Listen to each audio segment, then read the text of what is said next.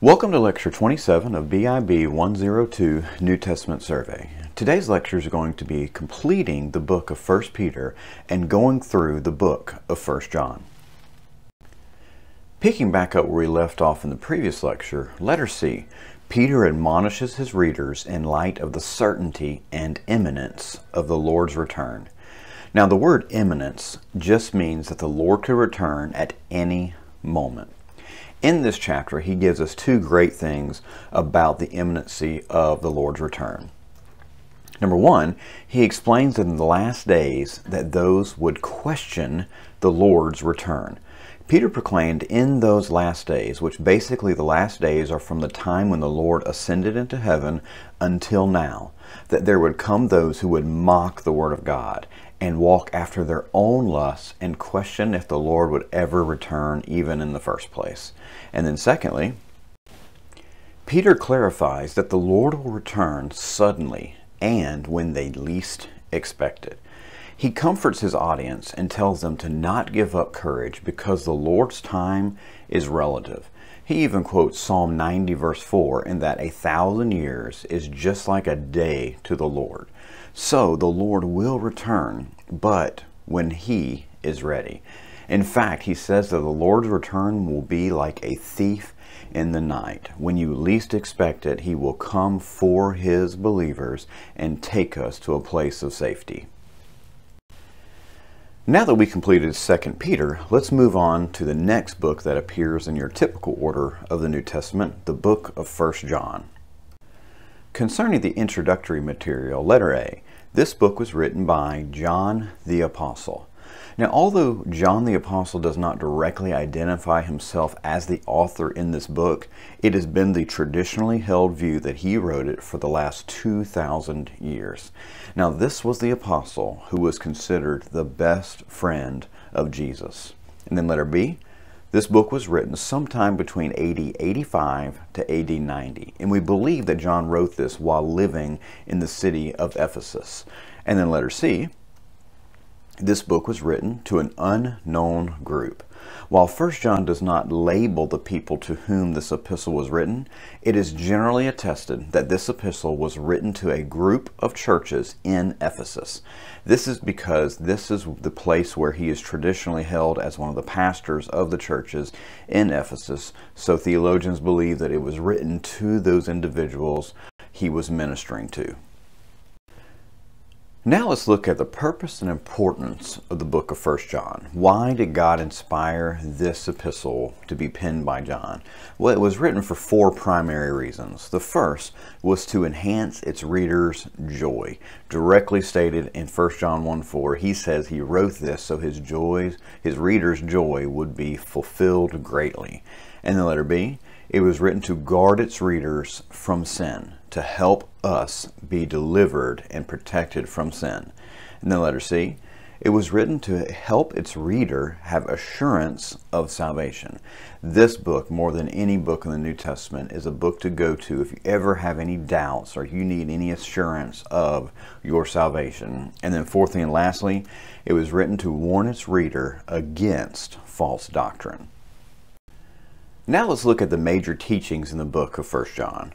The first thing that John addresses is that he contrasts light, which is symbolized by righteousness, with darkness, which is symbolic of sin. He gives us three principles concerning this principle and analogy of light and darkness. Number one, he declares that a sign of fellowship with Christ is walking in the light. Since God is light, righteous, then a true sign of fellowship with Christ is walking in the light, walking in righteousness. However, he declares that anyone who says they are fellowshipping with Jesus, but walking in darkness, walking in sin, is really just a fake and a liar. Then secondly, he explains that sin must be acknowledged and confessed. He says that one who confesses his sins will receive forgiveness for those sins from the one who is faithful and righteous. Now the Greek word confess here, which is homologeo, means to be of the same mind. When we confess our sins, we are basically telling God that we view them, our sins, the same way He does, as evil. Then number 3, he clarifies that obedience is the byproduct of a true believer.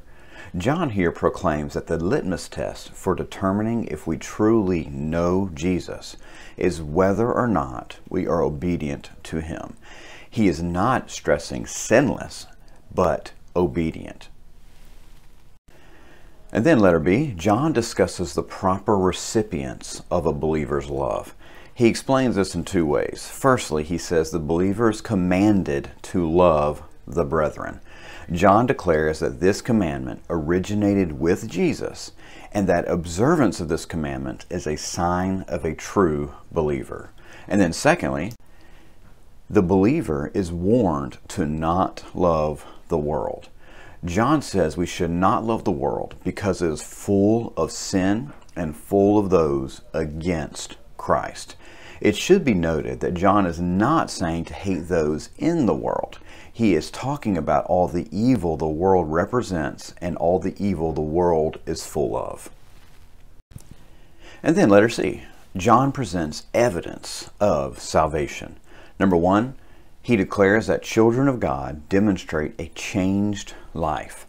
While John explains that a believer will still sin after salvation, he also cautions that true believers will not continue living in sin.